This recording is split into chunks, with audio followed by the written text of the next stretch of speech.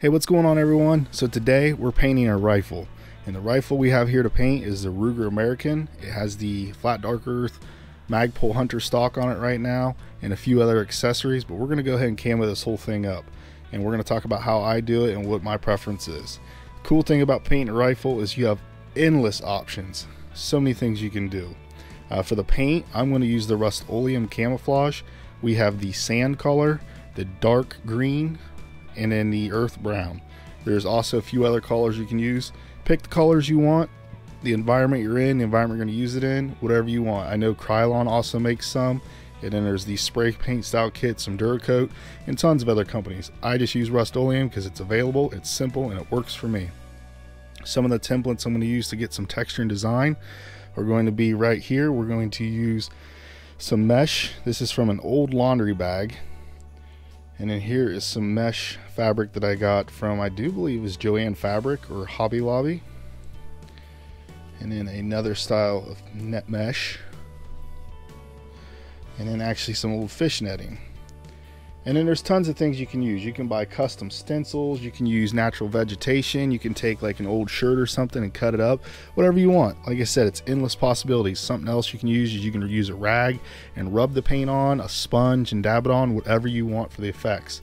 So the first thing I'm going to do is, after I know the weapon's good to go to handle, I'm going to clean it and dry it down of all the oils and grime. I want to start with a nice surface. So what I use for that would be just regular cleaning patches, a cut up t-shirt or shop towels, whatever you want to use to clean your weapon. You don't want any oils or residues on there because that'll hinder how the paint adheres. So you're going to want to wipe it down nice and dry. If you want to get into extensive prepping such as sanding or priming, you can do that, but I don't do that. I've never wasted the time for it. After you have your weapon all dry and how you want it, next step is going to be to tape off the surfaces you don't want paint on. You know, I usually use electrical tape. You can use gaffer's tape, duct tape, whatever you want. Just some tapes leave more residue and it's harder to get off. You can use painter's tape. I like electrical tape. I use it on my turrets for my adjustments on the scope so I can see it. And then for the muzzle brake, since this one is equipped for an ASR, it's an ASR brake, it's equipped with threads for suppressing. I'm going to go ahead and tape off those threads because I want everything to line up nicely on there. And what I actually use for threads is some of this plumber's tape. This is like what you'd use for a shower head when you're installing to keep it from leaking. That I can actually fit tightly over these grooves and rings. You're going to want to think about your optics. So I have scope caps on, they're nice and tight. That'll be good enough for me, but you may want to tape them off if you're doing that.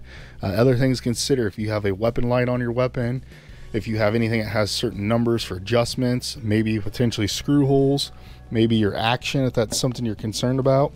Myself, I'm not going to tape that area off. I want to paint it all.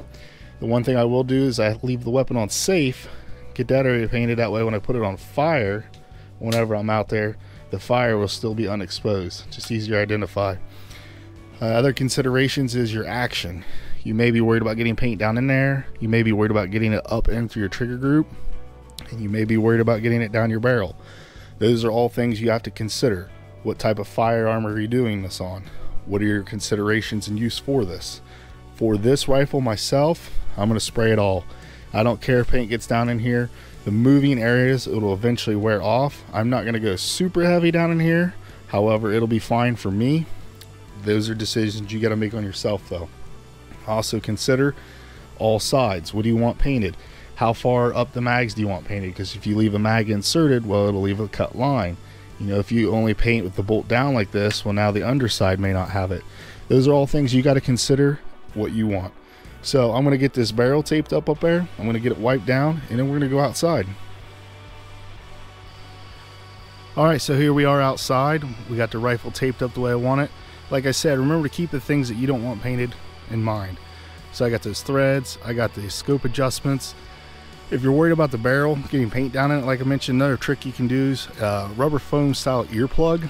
Those fit down in there perfectly. Just remember to pull it out when you're done. So at this point, it's up to you what you want to paint. I'm going to use the dark forest green for my base. So I'm going to coat the whole rifle in this and let it dry.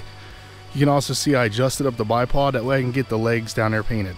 Keep in mind, do what you want. So let's go ahead and get the first coats on this.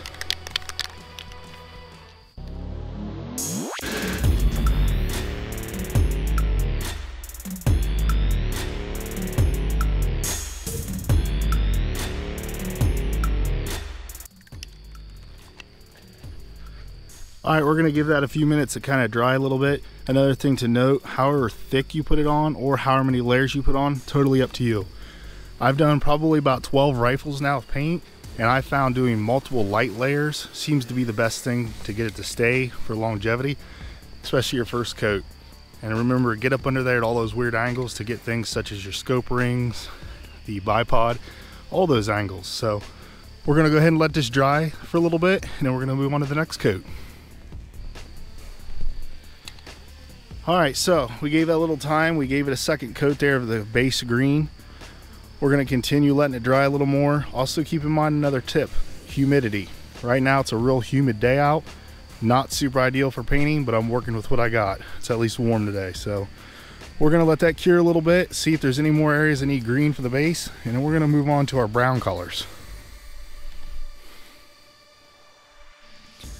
All right, I gave that a few minutes to dry up a little bit here. So now I'm gonna go onto the brown color. So what I'm going to do is I'm actually going to use some of the natural vegetation. You can see the tall grass behind me. I'm going to rip a handful of that out and hold it upright on the rifle. What I'm doing is layering the paint. So I started with the green. Now I'll take the grass and hold it over, and I'll go over it lightly with the brown. And then when I move the grass, the remaining lines will be the green. So that would simulate the grass. Keep in mind a couple things. If you're trying to make it to blend into your environment with your pattern, two things to consider other than the obvious of checking out the environment you're going to be using it in. Two big things to consider. Nothing really natural in nature is pure black, and nothing is really completely straight. So you want to have a little bit of texture, a little bit of different directions. Consider those things. Again, you can use so many different methods, but we're going to go on and get some grass effect.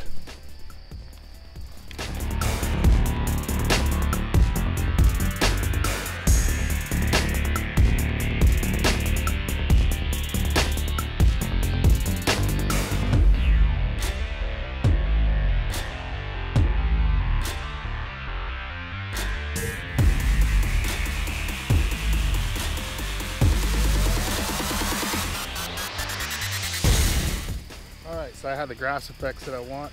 I'm going to go ahead and let that dry for a few more moments. Then I'm going to do a little bit more camo with the tan. Okay, so now I'm going to move on to the sand color. I want to correct what I said a moment ago. I said tan, but I actually have the sand color. So for this one, I'm going to use my laundry bag net to kind of give it a little bit of like a rockish, dry dirt look. We're going to go ahead and texture that in some spots as well.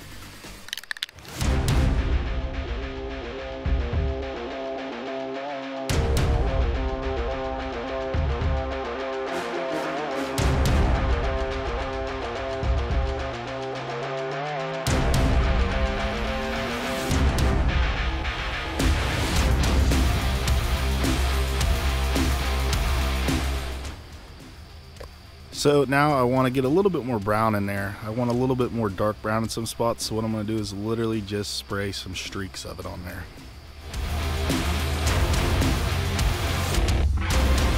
All right, and the final thing I'm going to do is I'm going to go back over it with the green, just lightly creating a cloud of dust of the paint fumes to allow that to adhere to it.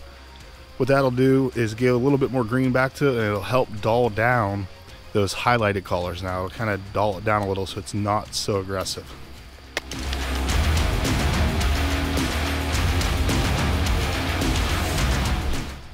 All right, that's how I do it. Now I'm gonna let this thing cure for a little while, and we're gonna get it back inside. Here we have it back inside. The next thing we're gonna do is go ahead and peel off all that tape we put on to cover things. We're gonna inspect it to make sure there's nothing that's gonna mess up the cycle operations. Obviously be smart. Remember to check your barrel and everything before you fire. You want to consider safety. Other than that, I'm going to let it cure overnight, and that's pretty much it for it. Cool things to keep in mind about spray paint: if you mess it up or you don't like it, add more, paint it again. No reason to tear it all down. Don't worry about re-prepping the surface, just repaint over it. That's the cool thing about spray paint. I hope you guys enjoyed this video today. Please drop a comment down below of what you thought, what you'd like to see done next. If you have any questions, consider subscribing and sharing the post. Hit that notification bell and give me a like if you don't mind. We're a small channel trying to grow here. I greatly appreciate your guys' feedback, and I hope you all have a great weekend.